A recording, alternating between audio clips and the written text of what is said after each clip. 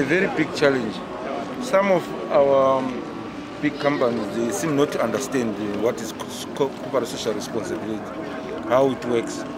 Because some of them, they don't even know when they dig something, they take out something, they must leave something to the community. Instead, they're leaving potholes, which is so sad on us.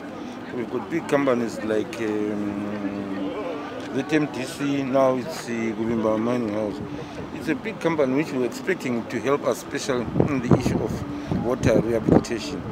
People are suffering, they can't get water even nearby, places nearby what surrounding Jena mines. Bore was there, which last functioned, I don't know, they just need some spare parts to be helped. Or at least there's some water which comes underground the mine. They're letting go away instead of keeping that water, helping maybe for deep tanks or for small irrigations or for drinking of these animals. So it's a big challenge. Issue of roads, as you see for yourself, roads were having a big challenge with the roads. Our road it was started sometime 1984. Up to now, there's nothing happening.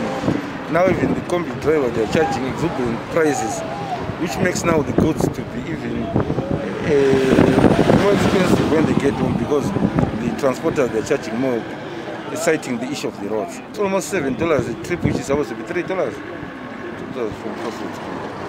I'm encouraging them to work with the community in areas where they are mining.